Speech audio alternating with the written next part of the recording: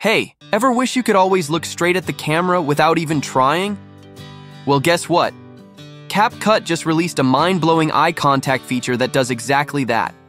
Today, I'm going to show you how to use it. First things first, make sure your CapCut app is updated to the latest version.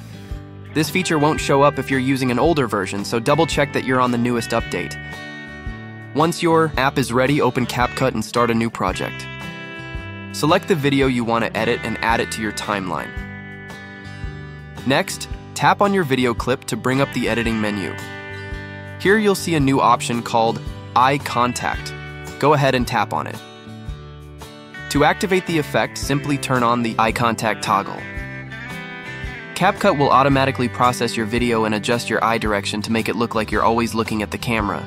This might take a few seconds, but the result is definitely worth the wait. If you want to apply this effect across your entire video, there's an easy way to do that. Just tap on Apply to All, and CapCut will add the eye contact effect to every clip in your project.